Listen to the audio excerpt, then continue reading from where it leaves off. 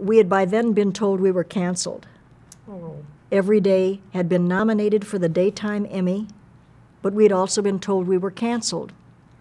So Group W said, you can go to New York. It was broadcast from New York that night, if you want to, but it'll be on your own ticket.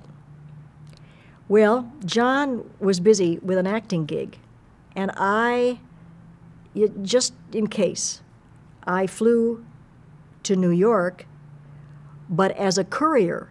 In those days, you carried film overnight from the network in L.A. to the network in New York, and if you flew as a courier and brought the film in a bag, you got to fly for free. I flew as a courier. 1978, 3 years after I had been living high off the hog in New York City. Now I'm nobody. I'm turning up in town to be in the audience in case we win an Emmy for a now canceled show. And the award ceremony happens to be at Lincoln Center, right across the street from my old apartment building. So in a moment of nostalgia, painful nostalgia, I crossed over the street and walked into the lobby of my old apartment building. And there behind the desk, the head bellman said, "Hello, Miss Edwards, are you back with us?"